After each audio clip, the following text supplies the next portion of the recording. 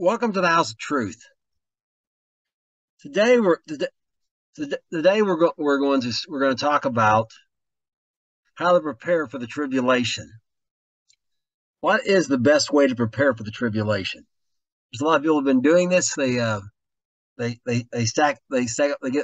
tribulation survival kits. Basically, they stack them. They hoard a bunch of stuff.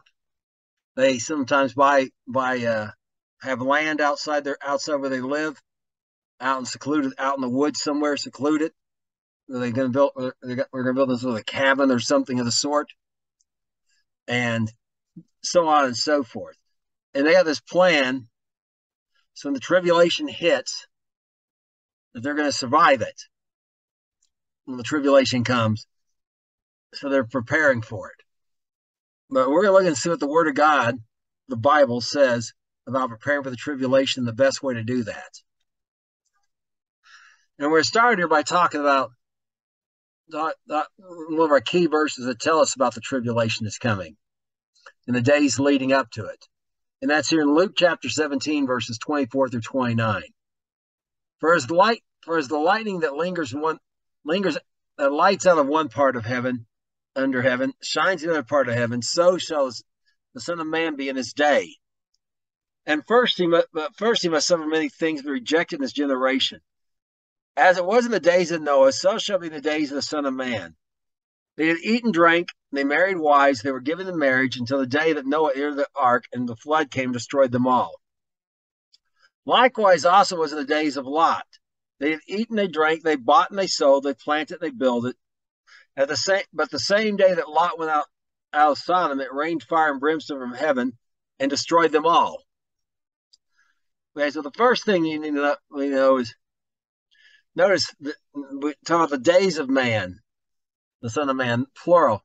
This is a reference to destruction that comes during the tribulation. The days of Noah were days of destruction. The days of Lot were days of destruction for Sodom and Gomorrah. And Noah, of course, for the whole world with the flood. And the Son of Man's going to come suddenly. A sudden event's going to happen. So our pattern to know how to prepare for the tribulation is to see how Noah and Lot were taken care of during these massive destructive events during their day, which were judgments of God on the wicked. So how are the righteous taken care of? We'll look at those a little bit later. That's the first thing you need to know about this, preparing for the tribulation. Now, the next thing, we're going to continue on here in Luke chapter 17, verses 30 through 33, where Yeshua continues on to say, thus it shall be in the day when the Son of Man is revealed. In that day, he which shall be upon the housetop of his stuff in the house, will not come down to take it away. And he is in the field, let him likewise not return back. Remember Lot's wife. Whoever shall seek to save his life shall lose it. Whoever shall lose his life shall preserve it. Okay, so when this day comes, it happens suddenly. There's instruction that's swiftly following. And notice the instructions. If you're up on the roof of your house, you're just to get out of your house and flee for your life as quick as you can. If you're out in the field, you don't go back to your house. So your stuff that you've been hoarding is not going to leave with you. If you try to go back and get that stuff, if you try to seek to save your life by getting your tribulation survival kit, your go bag, whatever you might have, that's in your house, you're going to lose your life. The destruction's going to overtake you. But those who just run away and trust God to take care of them are going to preserve their lives. So that's the next thing Yeshua tells us about preparing for the tribulation. That's not doing you any good to stack up a bunch of stuff in your house, because you're not going to have time to get it anyways when it starts. You just got to run for your life. Now, we continue on Luke chapter 17, verse 34 through 37. I tell you, in the morning there shall be two men in the bed, and one taken, and the other shall be left. Two women shall be grinding together, the one taken, the other left. Two shall be in the field, one taken, the other left. And they answered and said to them, Where, Lord? And he said, Wheresoever the body is, there will the eagles be gathered together. So we're going to start here at the bottom here for a moment. So this is talking about, we're talking about eagles and birds of prey in general gathering together where there's a body. They're talking about a bunch of bodies coming to eat on the dead. It means complete destruction. It's going to wipe out. It's going to kill everyone who doesn't flee.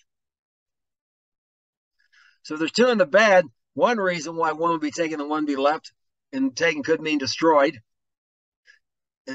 and left could mean they survive, is one went to go get their stuff, and the other one just fled for their lives. If they're on the first story, maybe jumped out the window and ran to the dark, whatever. There were two women grinding together. The same thing.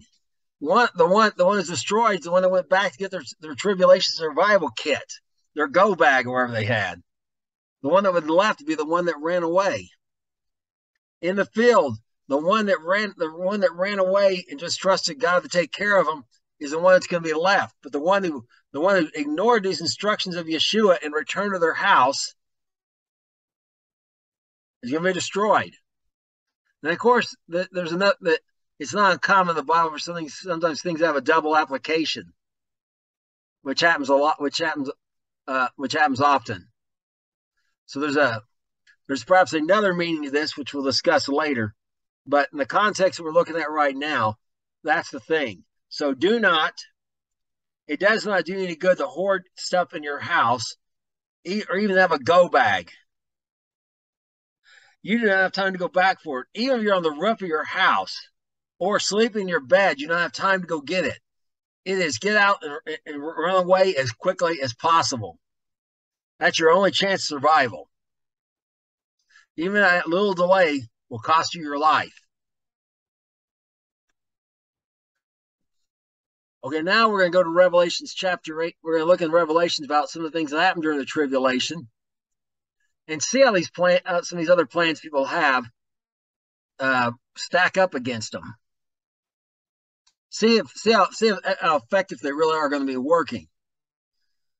So we start in Revelation chapter 8, verses 5 through 7. And the angel took the censer and filled it with fire and cast it on the earth. And there were voices and thunderings and lightnings and an earthquake. And the seven angels said, the seven trumpets prepared themselves to sound. The first angel sounded, there followed hell and fire mingled with blood. And they were cast upon the earth. And the third part of the trees were burned up, and all the green grass was burned up. Okay, so first, so these people go out and got somewhere in the woods and built themselves some sort of cabin, some secluded area in the woods. First of all, have a 1/3 chance, a 1/3 chance of being destroyed in this fire. Them and their cabin are going to be burnt, and they're going to be killed by fire if they do this. Now, if they're out in some area where there's not trees, and they're in some plains or the steppes or something, some perhaps wilderness area, there's a lot of grass, and perhaps they think they can raise farm animals out, some goats out there or something, a few sheep to keep for food and wool and whatever. All of them are going to die, be burnt. But it's not just the ones who are caught by the fire that's going to have a problem. I mean, like here in the U.S., we have a lot of big national forests and stuff. Well, when 1/3 of the trees burnt, if you're not one of those 1/3, the world's not going to sit by idle and go, "Gosh, guess we can't make any more furniture or nothing or anything because 1/3, we were going to get them out of that forest and that forest burnt." No, they're just going to go to another forest and get them, and it may be where you are. So at best, you may have a 50-50 chance of picking a place that is not destroyed by fire. At best. But that's not the only problem that can occur. As we're going to see as we continue on here in Revelations chapter 8, verses 8 through 11. The second angel said, there was a great mountain burning with fire cast, as it were a great mountain burning with fire cast to the sea, and the third part of the sea became blood. The third part of the creatures of the sea and died and had life and died. And the third part of the ships were destroyed. And the angel sounded, there fell a great star from heaven, as it were, burning as it were a lamp, and it fell upon a third part of the rivers and upon fountains of water. And the name of the star is called Wormwood.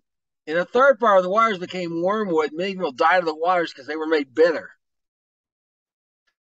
Okay, so now we're going to see now there's another, the biggest problem people are going to have is just getting plain clean water.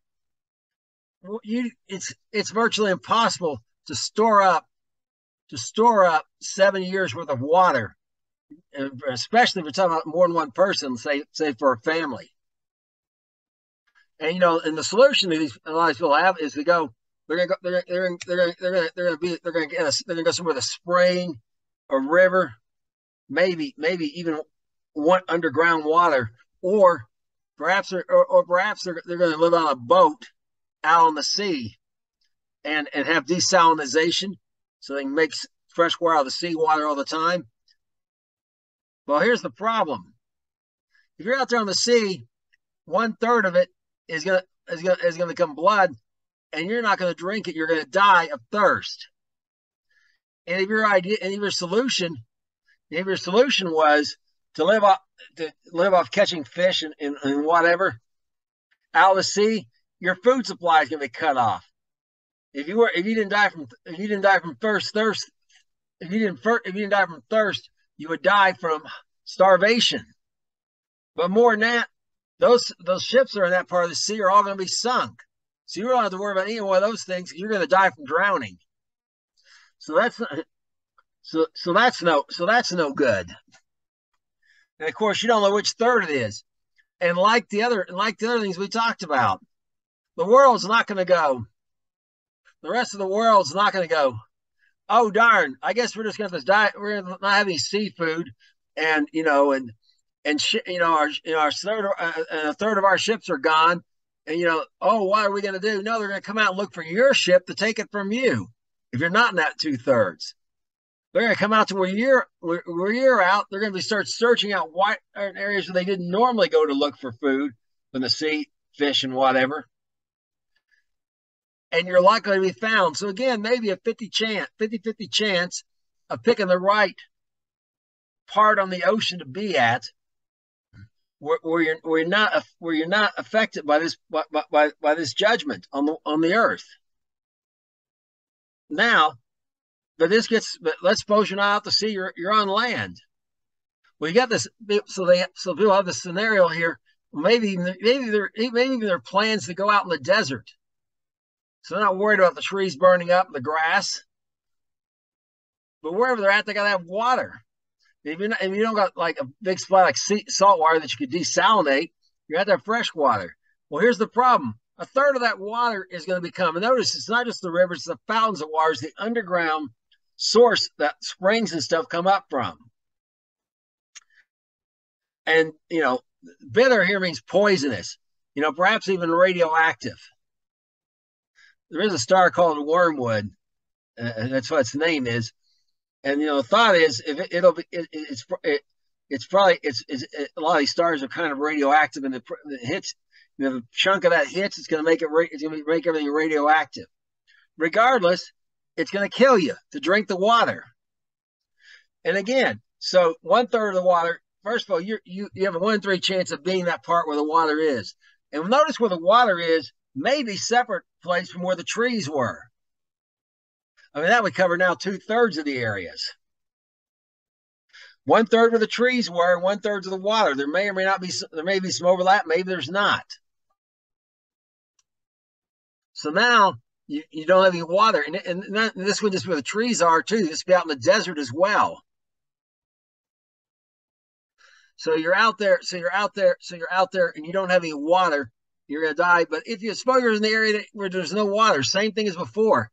The rest of the world's not gonna go, oh my gosh, well, I guess we're all gonna die. A bunch of us are gonna die. No, they're gonna go look for where water is and go there, and you're gonna lose your entire solitude and all the stuff you were counting on to keep you safe. So again, at best, a 50-50 chance of you picking the right spot. or the right spot being available to you. I mean, we don't know where these things are. I mean, what if all the 1/3 of trees are North America and you're North America? You're out of luck. So, include all of North America. We don't know. So now we're going to continue on, and we're going to look a little further in Revelation a little later. This is all early on in the tribulation. A little later now here in tribulation, in Revelation chapter 16, verses 7 to 20. And the seventh angel poured out his vial in the air, and there came a great voice out of the temple of heaven from the throne saying, "It is done." And there were voices and thunders and lightnings. It was a great earthquake, such as not since men were upon the earth, so mighty an earthquake and so great. And the great city was divided into three parts. And the city of the nations fell, and great Babylon came to rooms before God to give her the cup of the wine of the fierceness of his wrath. And every island fled away, and the mountains were not found. Okay, so first of all, some people thought maybe, well, okay, the ship's going to sink. I'm going to be on an island. The islands are going to sink also. Now, I'm not sure how big it has to be where it's, how big it has to, be, because technically continents are islands, but it doesn't mean them. I don't know if Greenland's too big and it's not going to be counted, or Australia. I don't know where the line is, but certainly any small secluded island you're on trying to hide out in is going to qualify. You're going to drown. The mountains are going to crumble to dust. If you're out there hiding in the mountains in the desert, you are going to die. And notice it's every mountain and every island. You don't even get a 1 in 3 chance at this on this business.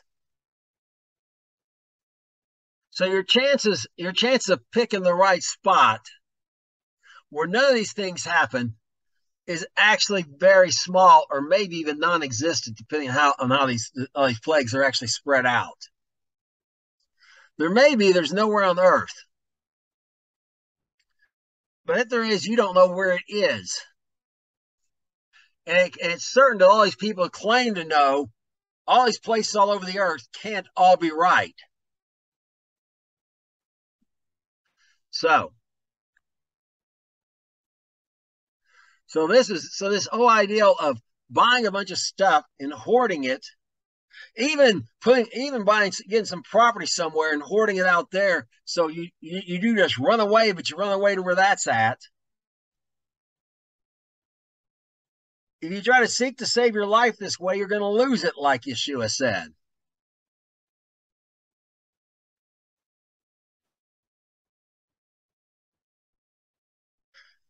But this brings us to another question altogether. Should we even be trying to survive the tribulation? Where are we called to even survive in the first place? Let's look and see what the Word of God says. Here in Revelation chapter 9 again, chapter 6, we're going to go verses 9 through 11. Back to our seals and take a look. Actually, those trumpets earlier. But we're going to look at these seals and take a look. And he opened the fifth seal, and I saw under this altar the souls that were slain for the word of God, for the testimony which they held. They cried with a loud voice, saying, "How long, O Lord, holy and true, do you not judge and avenge our blood on them that dwell on the earth?" White robes were given every one of them, and it said unto them that they should rest yet for a little season, until their fellow servants also and their brethren should be killed as they were, and should be fulfilled. Okay, so first of all, I want you to notice there are believers in the tribulation.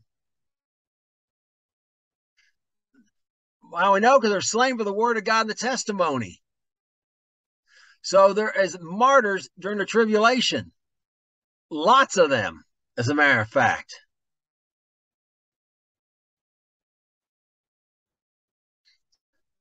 And notice that their souls, they have not been resurrected, these people. Also notice their souls are alive and conscious of God and talking to him. They're not in some sort of so-called soul sleep.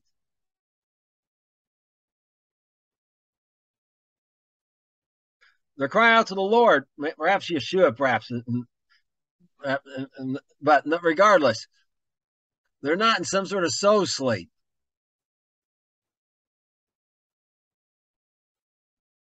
And notice there's more to come. They're going to be killed. Now we're going to go forward to in Revelation chapter 12, the verses 14 through 17. And to the woman were given two great wings of an eagle, that she might fly into the wilderness to her place where she nourished for a time and times and half a time from the face of the serpent. And the serpent cast out of his mouth as it was a flood after the woman, he might cause her to be carried away of the flood. And the earth helped the woman. The earth opened her mouth and swallowed this flood which the dragon cast out of his mouth. And the dragon was wroth with the woman and went to make war with the remnant of her seed, which keep the commandments of God and have the testimony of Jesus Christ. Okay, we talked about this. We talked about this last year when I talked about the when I talked about the tribulation during the fall holidays last year, Yom Teruah, which is what we're at right now. And this woman is Israel, plainly. And the remnant of her seed is who? Not those in Israel that are being held at Petra, or also known as Basra, which literally means sheep pen. Petra meaning rock because it's carved out of a rock there. Who are there, but so not necessarily her physical seed, but those that keep the commandments of God and have the testimony of Jesus Christ. Those, remember, the other ones bore witness to were bearing witness of the word of God and their testimony. These are keeping them as well. So this is believers, and Satan tried to overthrow the Father, and he got cast down. And now his main target are the believers. Now we're going to go forward to Revelation chapter 14, verses 12 through 13. So our tribulation survival is not looking good here. Let's see what happens. Here's the patience of the saints. Here are they that keep the commandments of God and the faith of Jesus. I heard a voice from heaven saying, "Right, blessed are the dead which die in the Lord from here on. Yea, says the Spirit, they may rest their labors and their works do follow them." The only people called blessed in the tribulation are those who die for keeping the commandments of God and the faith of Messiah, Yahshua, Jesus, or Yeshua if you prefer to use the Aramaic. We're not commanded to survive the tribulation. We're commanded to flee, so we're not destroyed under the wrath of God. But this is not God doing the destroying here. This is the people that God's pouring his wrath on. They're destroying those who are following God. And he didn't say he's going to protect us through the tribulation. No, indeed. He says more are going to be bunch die, more are going to be died. The Satan's going to make war on them, and those who persevere and die are blessed. So now we're not commanded not to survive the tribulation. We're not to just throw our lives away, but we're commanded to continue and become martyrs during the tribulation. So trying to stack up and save your own stuff to save your own life during the tribulation is completely contrary to the commandments of Yeshua and the word of God.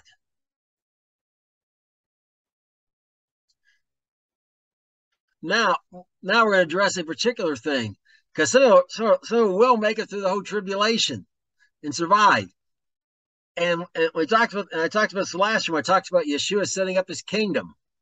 I have a lesson called that, and you can go in there, and if I remember right, I got charts. I got some charts and everything to help you keep track of the timeline. And there are people who fast the tribulation, in particular the remnant of Israel that is not killed. 2 out of 3 of them are going to be killed in the tribulation itself, by the way, according to Zechariah. But what about the 1/3 who aren't? Well, let's understand that 1/3 who's not. Let's see what happens to them. And first, we're gonna look at Leviticus 27:32-33 to understand an expression and what it means. Concerning the tithe of the herd of the flock, whatsoever passes into the rod, the tenth shall be holy unto the Lord. He shall not search whether it be good or bad, neither shall he change it. If he change all, then both put in the change there will be holy. It shall not be redeemed. Okay, so 1 in 10 of the flock belongs to the Lord.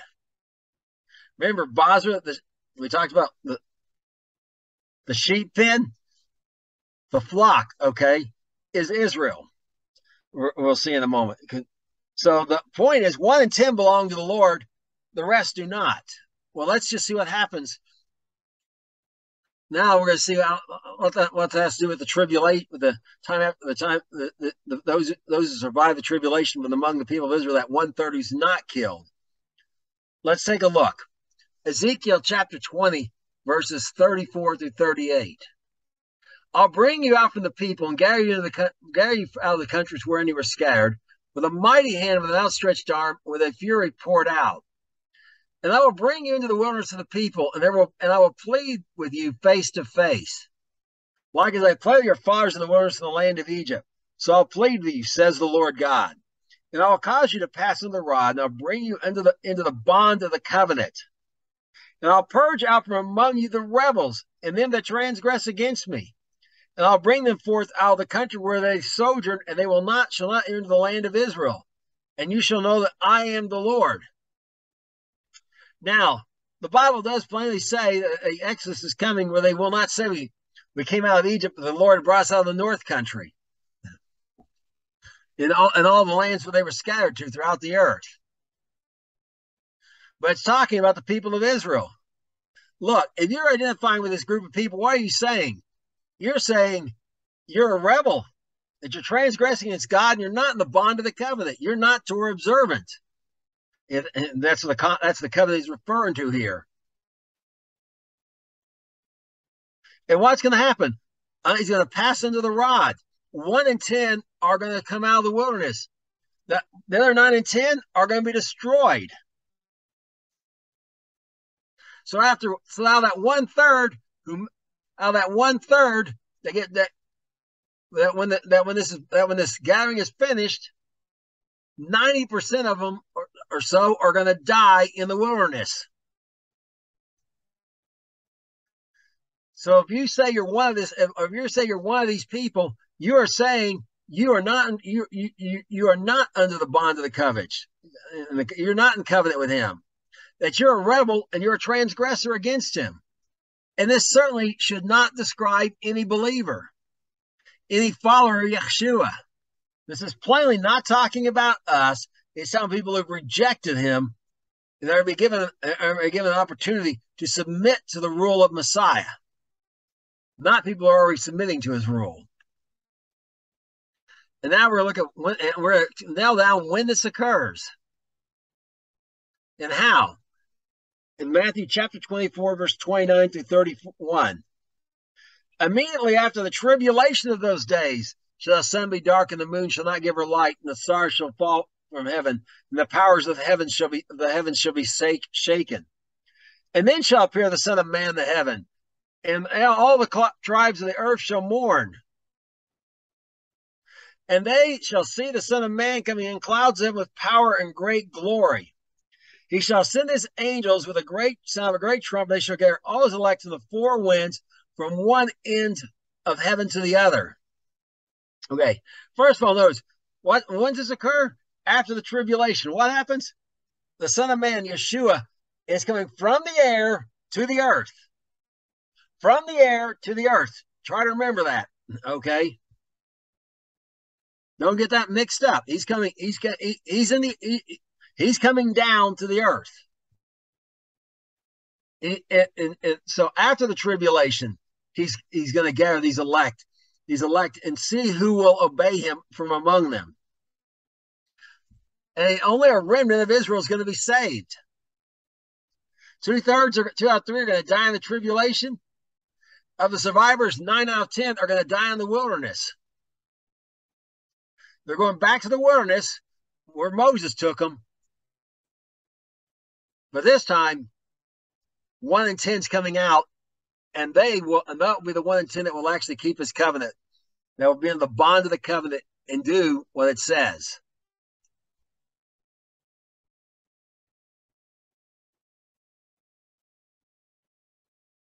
So is that it? There's just the tribulation's coming. There's no escape, no chances. You're probably not going to survive. Not even supposed to seek to survive. So there's no kind of preparations that can be made. Well, let's just see. Let's go look at those patterns Yeshua told us to look at, referring to Noah and the flood, and Lot with Sodom and Gomorrah. We're going to start with Noah and the flood. What happened? What is the pattern that was there?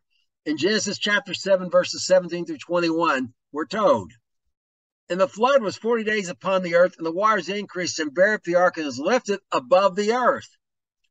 The waters prevailed and were increased greatly upon the earth, and the ark went upon the face of the waters. And the waters prevailed exceedingly upon the earth, and all the high hills that were under the whole heaven were covered. 15 cubits upward did the waters prevail, and the mountains were covered. And all flesh died upon the earth that moved upon the earth, both fowl and of cattle and of beast, and of every creeping thing that creeps in the earth, and every man. Okay, first thing I want you to notice, when the judgment of God began to come down, the ark was lifted above the earth. Where's the death and destruction? On the earth. It's lifted to where? 25 feet. 15 cubits is right at 25 feet above the destruction. So a little smidgen over 25 feet. It's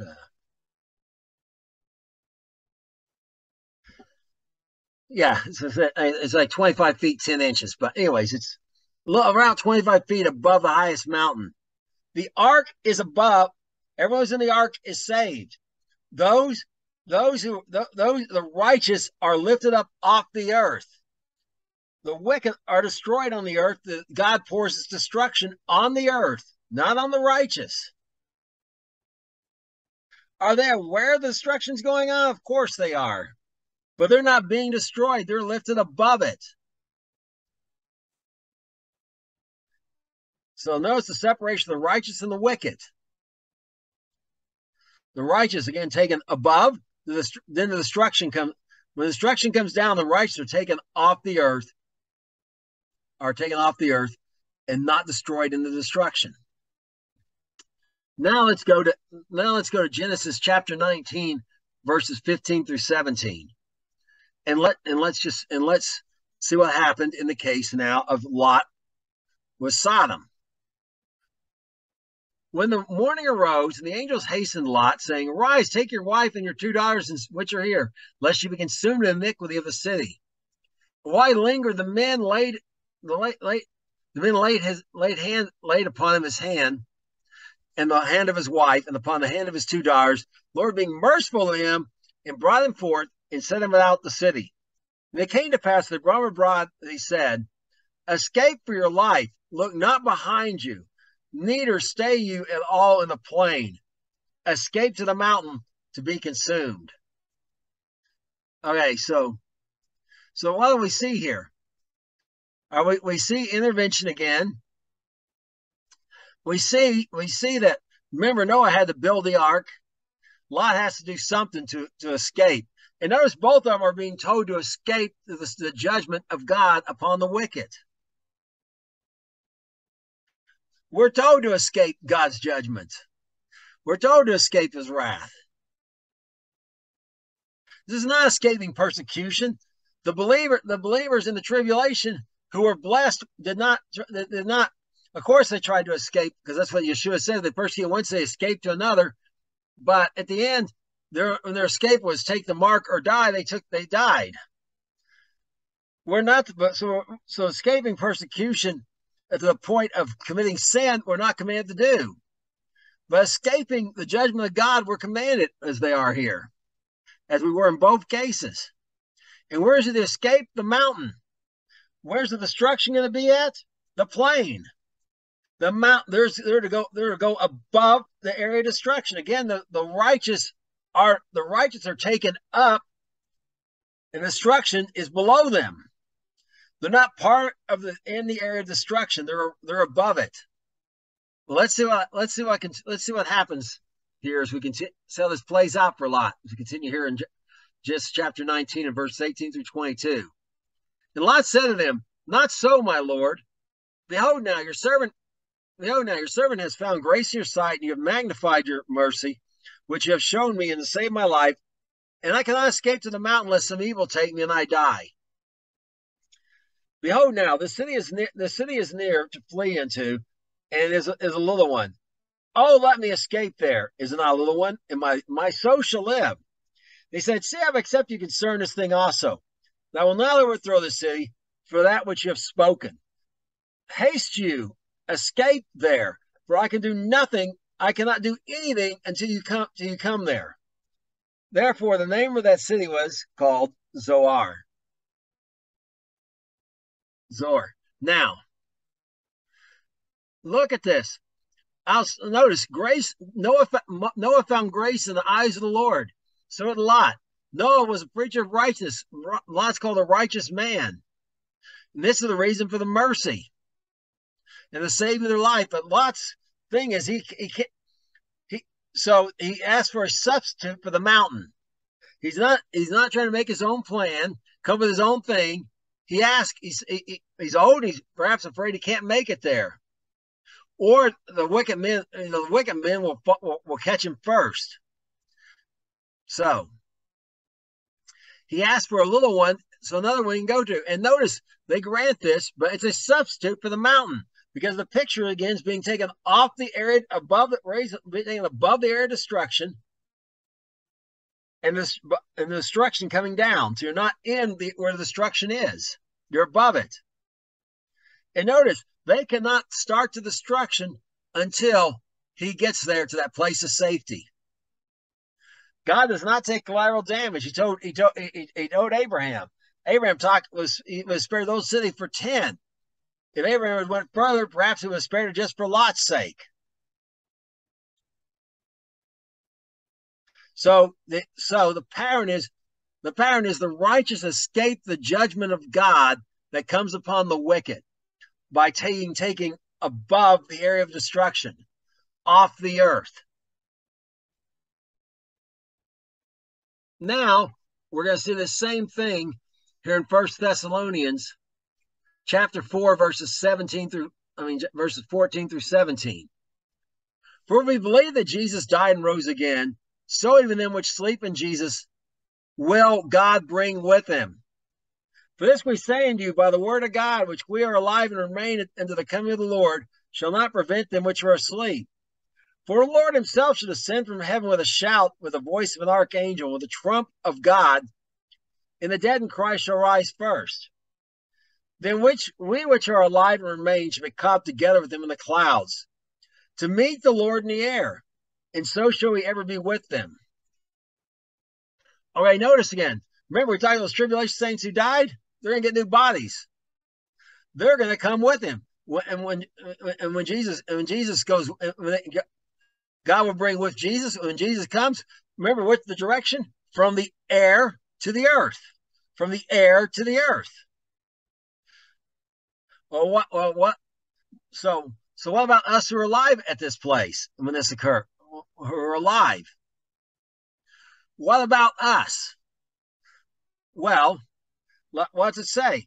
Those of us who are down the earth, so it's down the earth, not just those souls who were killed during the tribulation, but the ones who are dead before this point are going to be raised up and taken into the air, and us who are alive, we're talking in Corinthians 15 that we're going to get glorified bodies as well, are also going to be in the air and be with him and meet him.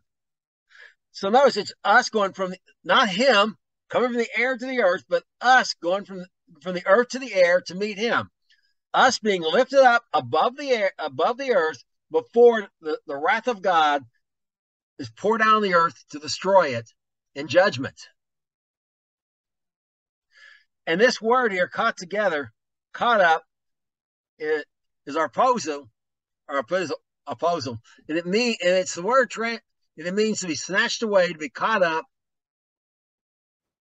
like to be like perhaps like an assertion, perhaps even like a rescue mission, like where the military group like the Navy SEALs or whatever comes in and grabs someone that's been kidnapped and whisks them away to safety. Okay, and that's the Greek word I gave you, arpozo. The Latin word for that is in the Latin Vulgate, at your Latin translation, is rapturo. It's where we get the English word rapture from. So really, the word rapture is literally here in this text in verse 17. It just doesn't use the word rapture here. But if it said, will be raptured, it would mean the exact same thing. They just chose to use caught up in the translation here, because they went directly from the Greek instead of going from the Latin. Instead of going from a translation to the translation, they went from the original language, Greek. So they put the word caught up, but they could have used the word raptured and it would have meant the exact same thing.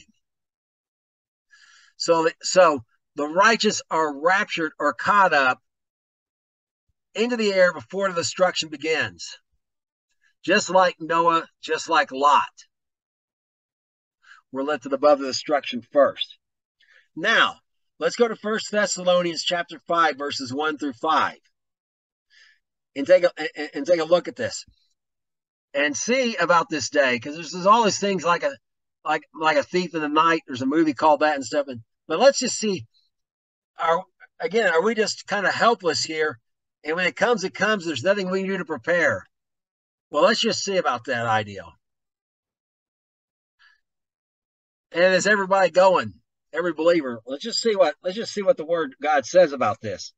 In 1 Thessalonians chapter 5, verses 1 through 5, it says this. Well, the times and seasons, brethren, I need not to write you. For you know perfectly that the Lord of the day so comes a thief in the night. For when they shall say, peace and safety, then suddenly destruction shall come upon them, as travail upon a woman with a child, and they shall not escape. But you, brethren, are not in darkness, for that day should overtake you as a thief. You are all the children of light and the children of day. We are not of the night, nor of the darkness. So first of all, it's only coming as a thief in the night for those who are not prepared. Those who think everything's A-okay, going about their lives, like we saw in the days of Noah and Lot, where everyone just getting married and going on, and just, carrying on business as usual, with no clue of what's coming. They're going to be overtaken that day's going to take them as a thief in the night, but it's not to take us. We've been warned, we've been told, and my lesson for Yom Kippur, I will go over some of the signs to look for. But so we're to be there, because we're not to be clueless like those who are walking in darkness, not in the light of God's word.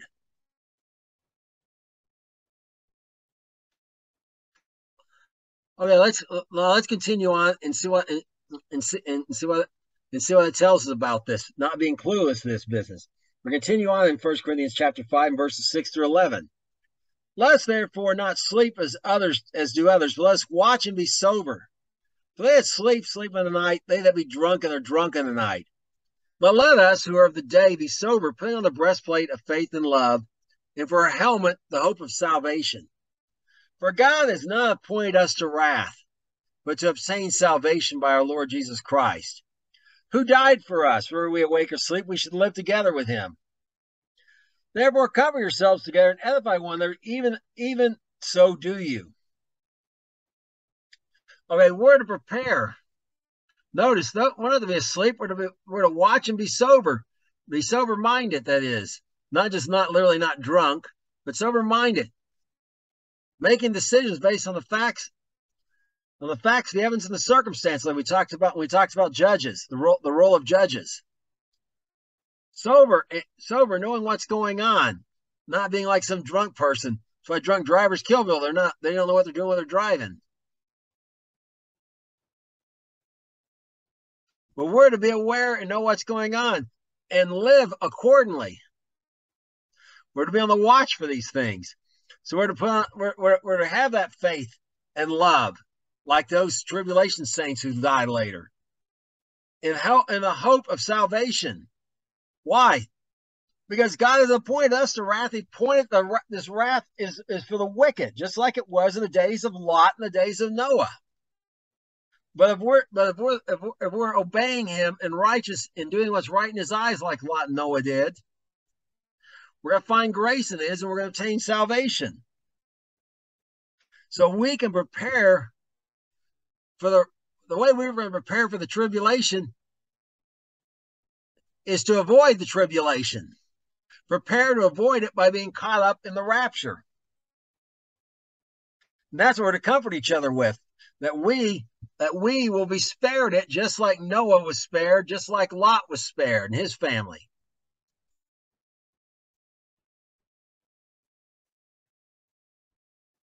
Because we're going to be prepared for it. We're going to be prepared for the means of escape, just like Lot and Noah were. Now we continue on in Matthew chapter 24, verse 42 through 51. Watch you therefore, for you know what hour your Lord does come. Know this, the good man of the house had known in what watch the thief would come. He would have watched and would not have suffered his house to be broken up. Be you also ready, for in such an hour as you think not, the Son of Man comes. Who is faithful and wise servant, whom his Lord has made ruler over his household, to give them meat in due season? Blessed that servant whom his Lord, when he comes, finds so doing. Verily I say unto you, that he shall make him ruler over all his goods. Okay, notice, first of all, about that thief. If people knew when he was coming, they'd be ready, but we don't know, so what's the good man have to do? He has to be ready all the time. He has to be on the watch all the time. We got to be ready at all moments. And how do we do that? By being a wise and faithful servant. And if we are, notice, we're going to be made ruler. We're going to be made ruler. We're going to rule with him eventually. And we're going to be blessed. And who is it? It's going to be blessed. Those that the Lord finds doing what he told him to do when he comes. So you want to prepare for the tribulation, be doing today the things Yahshua commanded us to do. Because that's who's going to be blessed. Now we see this. Now Yeshua tells Matthew 24, Mark 13, and Luke 21 are parallel passages all about the tribulation in the days and how to prepare in those things. So now we're looking at that parallel passage there in Mark 13, in verse 33 through 37, where we see another parable of Yeshua telling us what to do to prepare for the tribulation. Take heed, watch, and pray, for you know not when the time is. For the Son of Man is a man taking a far journey, who left his house, he gave authority to his servants, and every man's work commanded the porter to watch. Watch you therefore, for you know not when the master of the house comes, at evening, or at midnight, or at the cock crowing, or in the morning. Lest coming suddenly find you sleeping. Watch therefore, I say unto you, and why I say unto you, I say unto all, watch. Okay, again, be prepared. And notice again about giving his authority servants and work to do. And those who are what? Are blessed are the ones he finds doing it when he comes back. Those who are sleeping, and as we saw, those who are of the night sleep, those who don't know him sleep. They're not carrying out his business. They're off doing all the things the world does, and they're not about his business. So we're to watch and to pray, because we can do nothing without him. We need him to help us with everything we do to accomplish it. So We're to live every day as if he's coming back, as if he's coming back today, any moment. That's how we prepare for the tribulation.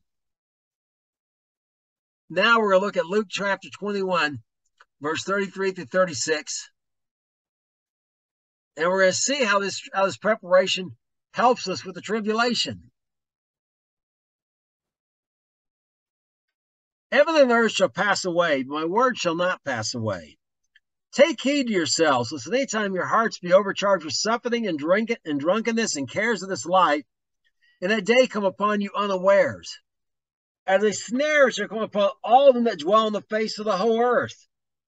Watch you therefore, and pray always, that you may be accounted worthy to escape all these things that shall come to pass, and to stand before the Son of Man. Okay, so what's the warning? You encounter his words.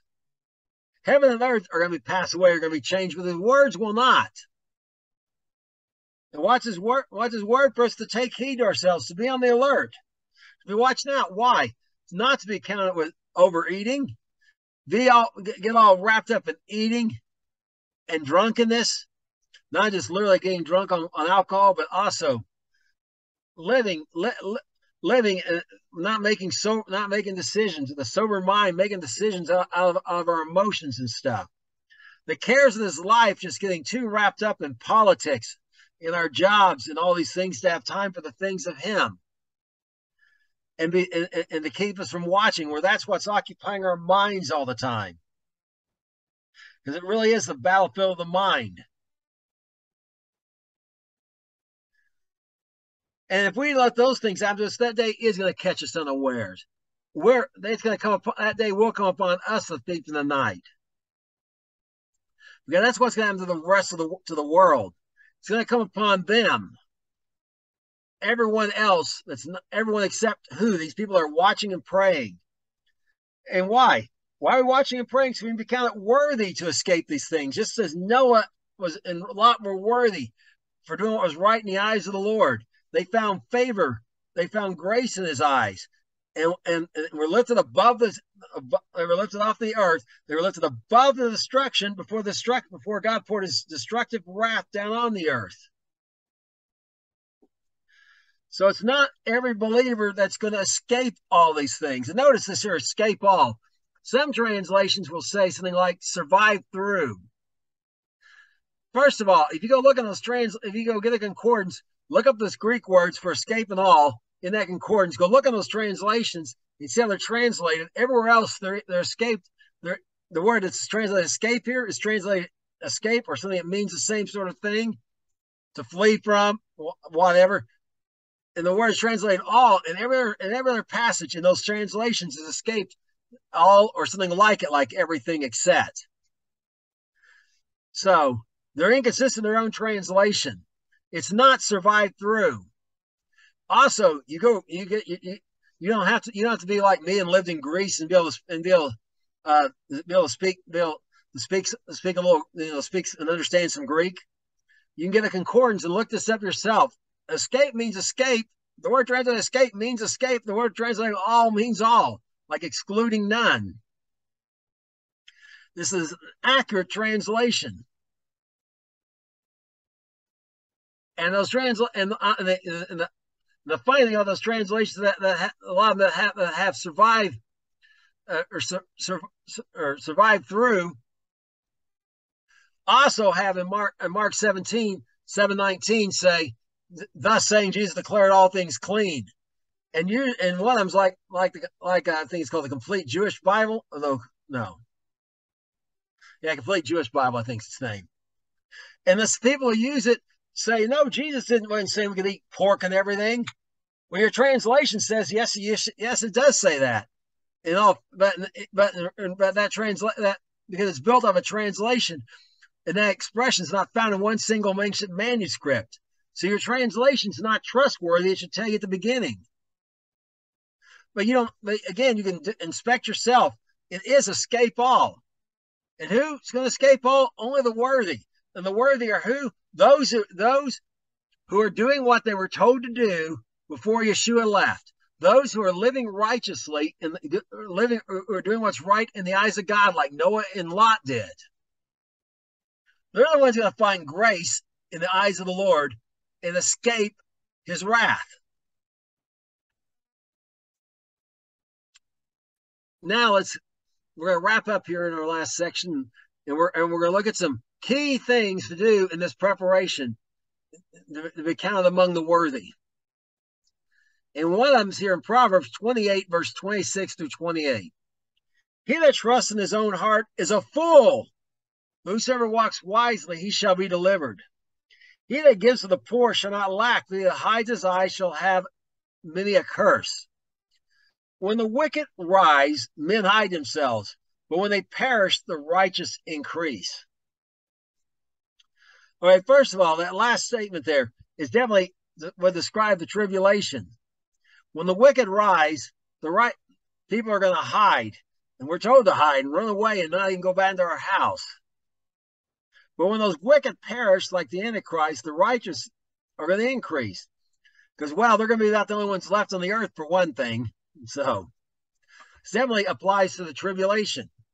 But how do you do this? How do you prepare for it? If you trust in your own heart, you're a fool. If you got some plan to survive the tribulation that relies on your strength and your ability to hoard stuff up and build yourself a cabin in the woods and all this stuff, you are a fool. You're not walking wisely. But if you walk wisely, you're going to be delivered. And walking wisely, as we saw, means carrying out the commandments of Yeshua, going about what he told us to do. And in particular, it means doing this. He giving to the poor. Notice, if you give to the poor the promise of God, you will not lack. And there's no condition here it says, except during the tribulation. Even if you found yourself in the tribulation and you give to others what you have to help them, you will not lack. But what if you hoard your stuff up today? What if you decide you don't got money to help the poor? The people right now today who are going through great tribulation today, who are starving, our brothers and sisters all over the world. But you're hiding your eyes from them so you can hoard up and make your tribulation survival kit so you can buy your 7 years worth of hydrated food, build your cabin out in the woods, etc. You're going to have a curse, many a curse. If you go to the tribulation, you're going to die. You're going to be cursed in so many ways, many a curse. So your efforts to save yourself are going to cause you to perish, as Yeshua said. Your foolproof plan is making you into a fool. Ditch this completely and instead trust God and use your time and use your treasure to help the poor instead. That's how you prepare for the tribulation, to be delivered from it completely and not even have to bother with it. Let's look at another clue about preparing for the tribulation, some more particulars. And we're going to go to Luke again, chapter 19 this time, verses 11 through 15. As they heard these things, he added and spoke a parable because he was nigh Jerusalem, and because they thought the kingdom of God should immediately appear. He said, therefore, a certain nobleman went to a far country to see for himself a kingdom and to return. And he called the servants, delivered them 10 pounds, and said to them, occupy till I come. But his citizens hated him and sent a message and said, we'll not have this man to reign after him. And it came to pass when he returned to receive the kingdom, he commanded these servants that called to him, who had given money, might know how much every man had gained by trading. Okay, now, why is he telling us? Because they think the kingdom of God's going to come immediately. He's not even, Yeshua's not even died, been buried, or resurrected yet. Even though he's told them before this point, laid out, I'm going to be betrayed, except they're sheep. They got a sheep mindset at this point, just can't get it. So they think it's going to come right away. He's telling them not the case. That nobleman himself to receive a kingdom on this earth. That's when he's going to return. So he's going to go to the Father. When the Father tells him to, he's going to return to get this kingdom. In the meanwhile, what are we supposed to be doing? Occupying. Carry on his business. Carry out the Great Commission. This is what we're supposed to be pouring our time, talents, and treasures into.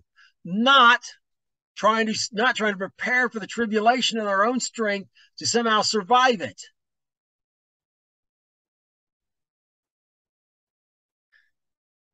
And who are these people that hate him and will not have him?